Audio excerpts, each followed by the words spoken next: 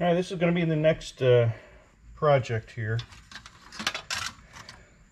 There's something else in the junk box I picked up a while back. For observation car. These are really early cars. Do have their lights. See, observation. Pullman.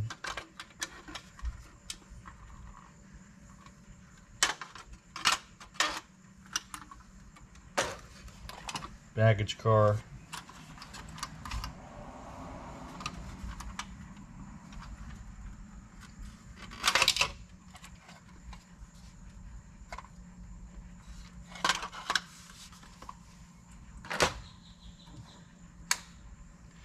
And a 318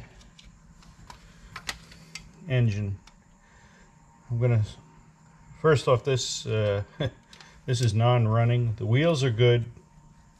I don't know if you can see, but the wiring is completely fried.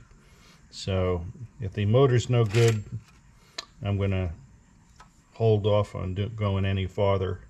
So that's going to be today's project, is seeing if I can get this motor running and go from there.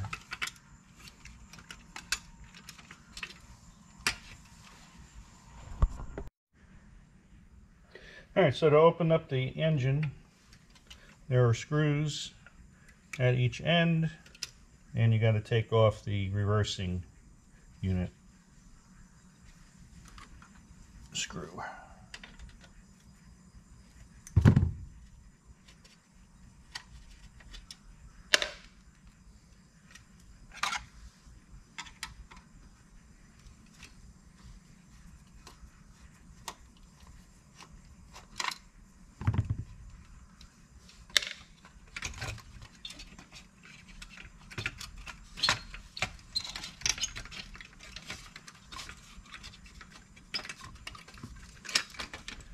The wiring is so stiff, it's not even letting me get to the lights. Okay.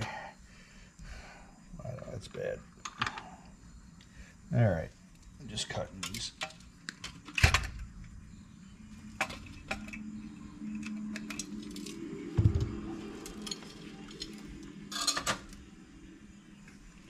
Now, I don't know how this is how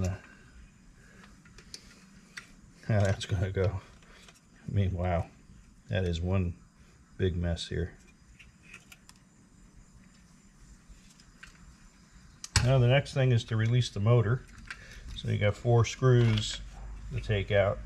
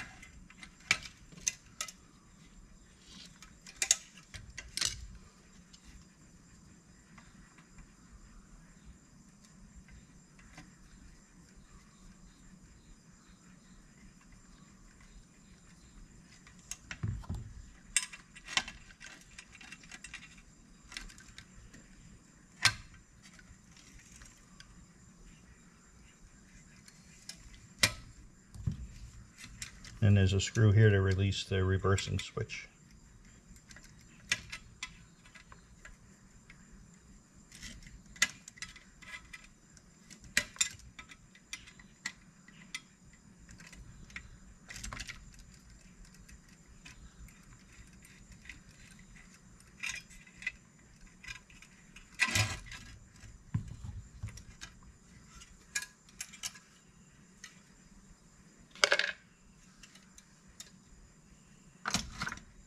All right, so still got quite a mess. So see how I'm probably going to have to pull the wheels to get up to all these wires. Let me assess this and get back to the next step. All right, so I pulled the wheels and there's absolutely no conductivity. So this thing is so gummed up that when I pulled the brush plate, everything was frozen. What I think has happened, and I'm a little more hopeful, but I think you got 80 plus years of people spraying oil on this stuff, and it basically just liquefied, and the insulation on the wires broke down and kind of all just melted into one big mass of nothing. So I'm going to start rewiring it and see what happens. The brushes, here's what was left of one of the brushes, and they were, that same white insulation had melted and was in there, and so they weren't even moving. Here's the other brush, so you can tell right off the bat there, this thing has not been had any maintenance done on it for a long time, and that's why it was put away. So all right, I'll start rewiring this and pick up from there. Well, I had success in the rewiring, but within 30 seconds of the motor running, the armature exploded. So that motor is dead, and that one's not coming back. So I'll keep my eye out. It's going to become a parts motor, and we'll go from there. Okay, so I went back into my parts box, and lo and behold, I was very lucky. I had this engine, which was complete, in there, and it was another Restro program, but the motor in that one was excellent. So switch that out. I'm going to use that motor for the 318, and here.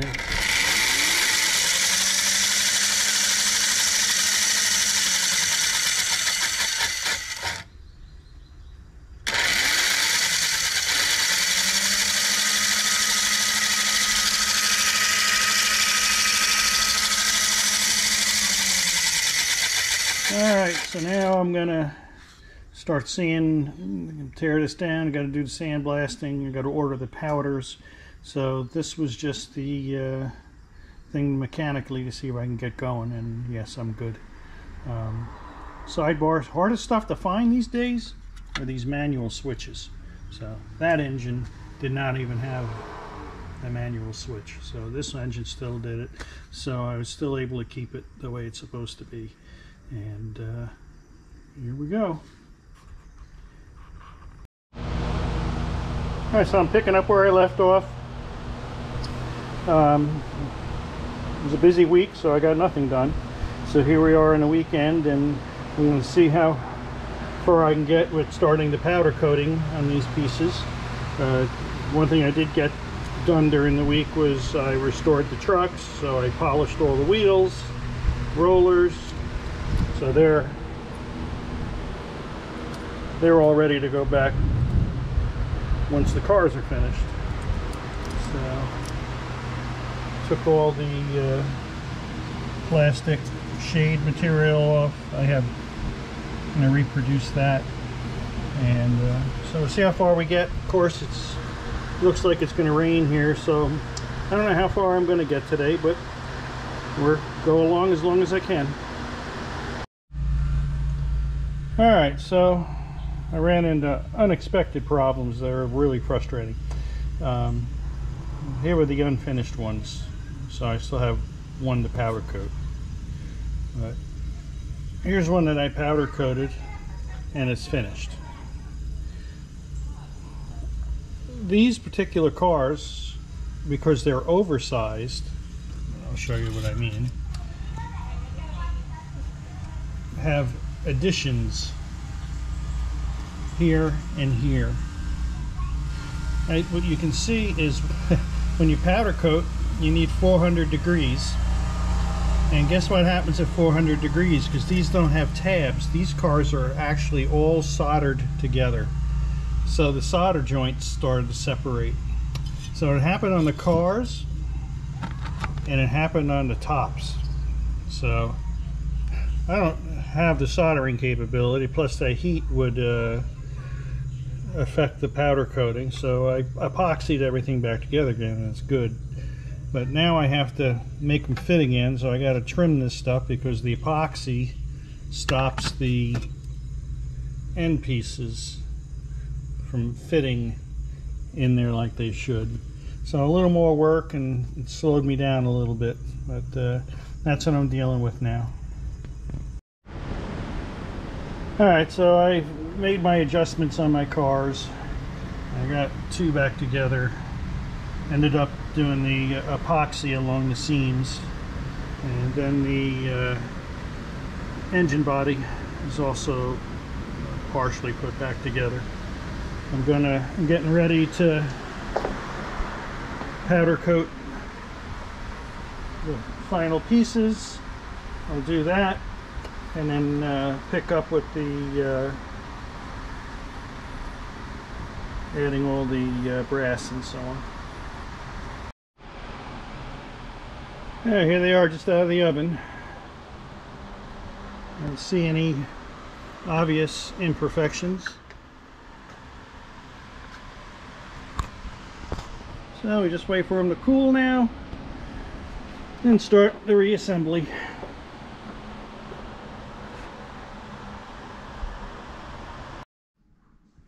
Here's the conclusion. So they're all back together again. Spent all day putting the passenger cars back together. Did the engine yesterday. I mean, Lionel, I couldn't imagine being the person putting these things together originally in the factory. There's a lot of work involved in taking these apart and putting them back together again. So here's a 318 engine. This engine is the early version. This is a 1924 engine. The passenger cars they span a couple of years, but because of the combine baggage car here, that was made in 1921. The other two cars started being made in 1918. So here's the finished set.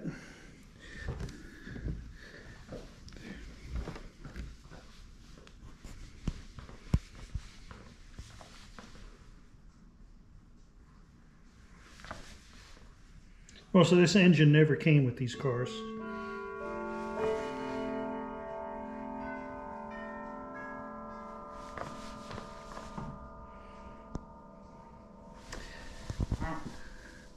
This was without a doubt the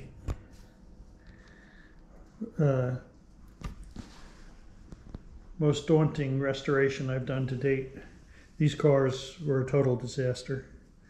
Of course, now at this point, I gotta go back and look at my own pictures because I don't know what they were looking at. But I bought this whole set probably with the engine, probably for less than $100 because it was junk, without a doubt. So one of the things that I learned to do with this set, though, because if you've been doing your own restorations, you know the biggest issue is the decaling, and I could not find any place that had New York Central decals. So I made the investment and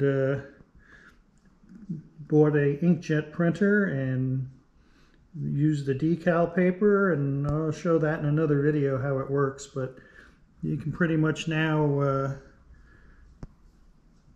make your own decals and do any kind of restoration work you want to do. And it's a fraction of the cost, because I was spending $20 a set for these decals from eBay. So now I can print a whole page and have a lifetime supply just for the, you know, it's 20 pages for like $9. So doing that math, I can do a lot more stuff. All right, so the final stage is I'll put it on the track and send it all around.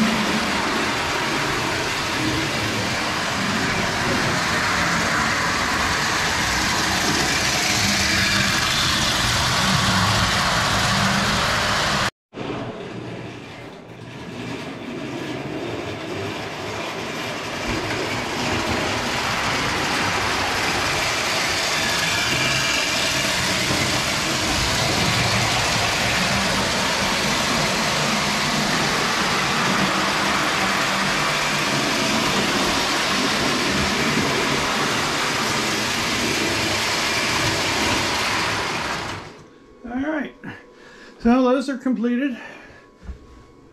Very happy. Not bad.